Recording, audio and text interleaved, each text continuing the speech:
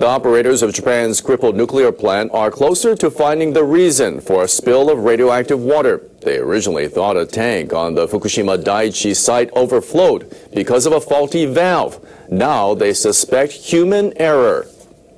Officials with Tokyo Electric Power Company say about 100 tons of contaminated water leaked from a tank near a reactor. They say it was flowing out on Wednesday and Thursday and spilled onto the ground. Workers found that water contained 240 million becquerels per liter of beta-ray-emitting substances, including strontium. That's the highest level detected in any spillage on the site. The water should have gone to a different tank. Company officials initially blamed a valve they thought was broken. Now they say that valve was not faulty, but was open when it should have been closed. And they say another valve that should have been open to send the water to the correct tank was closed. The officials suspect human error. They're trying to figure out who made the mistake and how. Just a minute, don't hang up. Yellow. You'll have to speak up, I'm wearing a towel. Japan's government plans to instruct the operator of the stricken Fukushima Daiichi nuclear plant to review its measures to prevent spills and leaks of contaminated water. In the latest incident at the plant, around 100 tons of highly radioactive water spilled from a storage tank last week. Tokyo Electric Power Company officials have been interviewing plant workers to find out why the water spilled. The officials believe someone opened valves that should have been closed. Tepco needs to review its preventive measures by taking into consideration the tough working environment at the plant. The company also needs to rebuild its organizational structure to prevent similar cases. Suga also said the government will try to ensure that Tepco implements steps to prevent problems, including those resulting from human error. You're going to need a bigger boat. Japan's nuclear regulators have criticized the plant's operator for failing to prevent the massive leakage. Tepco officials on Monday told experts of the Nuclear Regulation Authority that the leak occurred because valves that should have been closed were open. This allowed tainted water to enter the tank that overflowed. The officials said workers have not been sufficiently monitoring water levels in the tank. NRA official Toyoshi Fuketa said water gauges, alarms, and other devices for preventing leaks were not working. The safety system was supposed to prevent such accidents, but it failed. It's a very serious problem. He requested that the firm take thorough measures to ensure that the devices are fully functional. Another official asked the utility to look into the possibility of human error, as workers attaching number plates to the valves may have opened them. After the meeting, Managing Executive Officer Takafumi Anegawa apologized for the accident and said the firm will improve the safety system immediately. He added that the utility must change its corporate culture. You may feel that we didn't do enough, but now we know what the problem is, so we'd like to take control of our safety system as much as possible.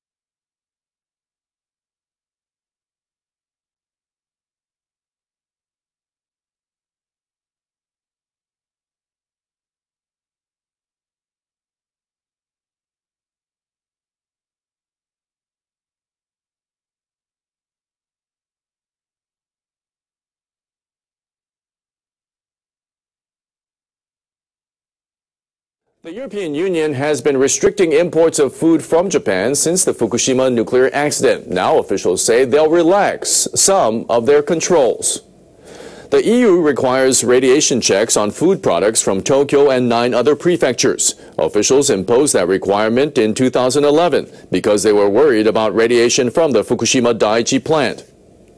Staff at the EU's executive body say they'll ease their controls in April. They'll no longer require inspections of any food products from Tokyo and the neighboring prefecture of Kanagawa. And they'll end checks on vegetables and animal products from prefectures other than Fukushima. Still, the officials have new concerns. They'll start demanding inspections of mushrooms and bamboo shoots from the northern prefectures of Akita and Japan welcomed the highest number of overseas visitors for the month of January. That was helped by Chinese travelers during the Lunar New Year holidays. Officials at the Japan National Tourism Organization estimate more than 940,000 visitors came to Japan last month. That's up over 40% from the same month a year ago. They say the rise is due to a surge in the number of travelers from mainland China and Hong Kong. Visitors from South Korea also rose for the first time in 4 months. Japan relaxed its visa requirements, and the country is welcoming more people from Southeast Asian nations. The number of travelers from overseas in 2013 topped 10 million for the first time.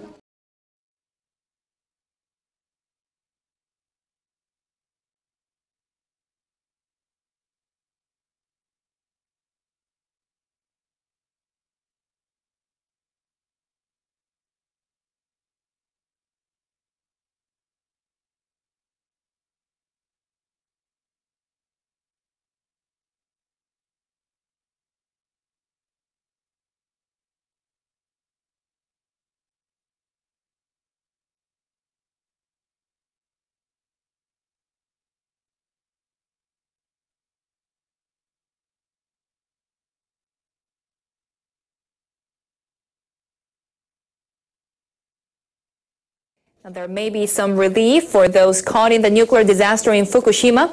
Residents of a district in the prefecture near the crippled power plant may soon be able to return home. The government has decided to lift an evacuation order for the district almost 3 years after the nuclear accident.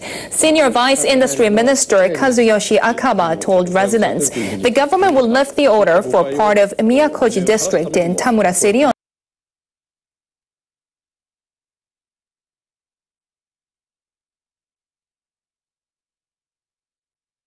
April 1st. This would be the first lifting of an evacuation order for the contaminated areas.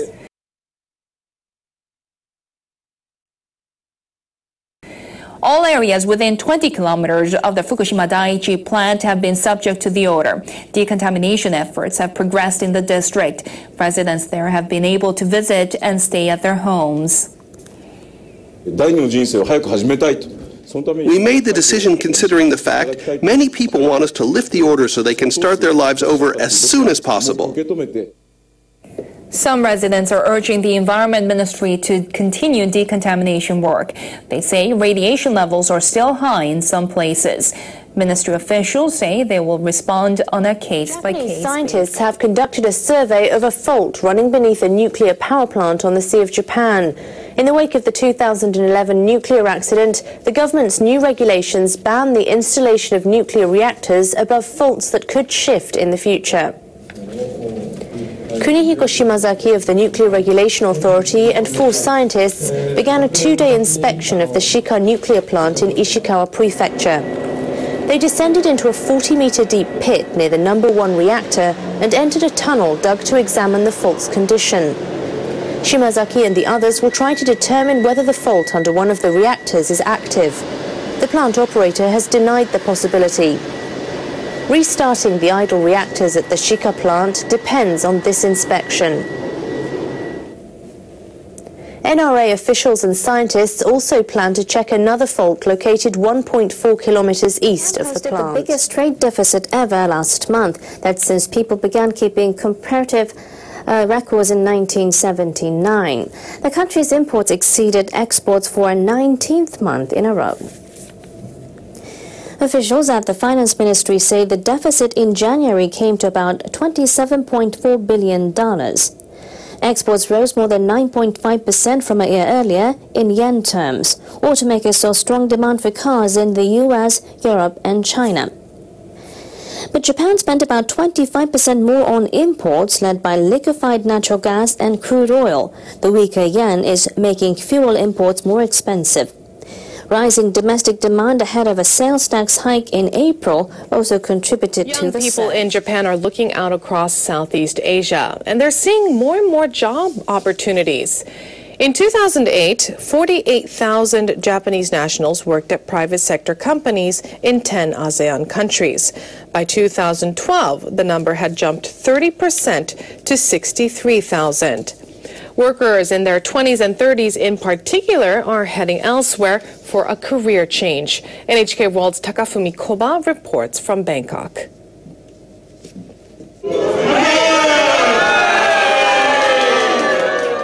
This group of young Japanese people is having a party in Thailand's capital, Bangkok.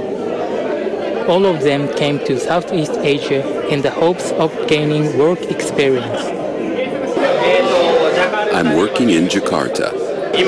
I have a job in Kuala Lumpur, Malaysia. They are looking for a chance to test their abilities in a fast-growing region. This placement company in Bangkok helps Japanese people find jobs with local businesses. Many young Japanese people have been registering with the firm. The number has nearly doubled in the past 5 years. The number of companies looking for Japanese workers is also increasing. The firm received about 500 job notices last year. One reason for the rise is not only major Japanese companies, but also smaller firms are doing business here. This Thai company conducts market research and creates websites for Japanese businesses. Managers recently hired 2 employees from Japan.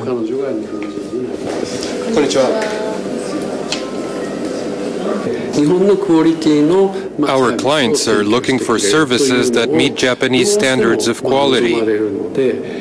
So there's no way we can grow without hiring more workers from Japan. Tomorrow, new campaign starts. Manami Watanabe joined the company last February. She had previously worked at a call center in Tokyo. She relocated to Bangkok in the hopes of building her career overseas. Now she leads a team of Thai staff to promote marketing strategies to clients. This experience is really valuable.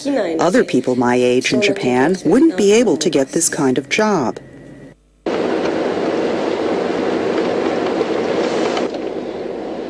On this day, she has a meeting with representatives of a Japanese stationery maker. So, in my idea, they asked her for help in making their Facebook page more appealing. So I think better to put focus on Sakura version instead of Agai. New design coming soon. She advised them to brand their products with a strong Japanese identity. Okay, for example, if right character. She also described to me the idea of Japanese to implement this idea with the Thai Facebook page. So the idea that she gave us also new to me. I feel deep responsibility because clients trust us to come up with ideas and give them direction. It's really satisfying when they accept our proposals. The success of the Japanese economy has long depended on companies taking advantage of markets overseas. Now, young people from Japan are finding their own success in foreign countries. Takafumi Koba, NHK World, Bangkok. We imagine that in the infinite universes parallel to this one, you are still staring dumbfounded at this video.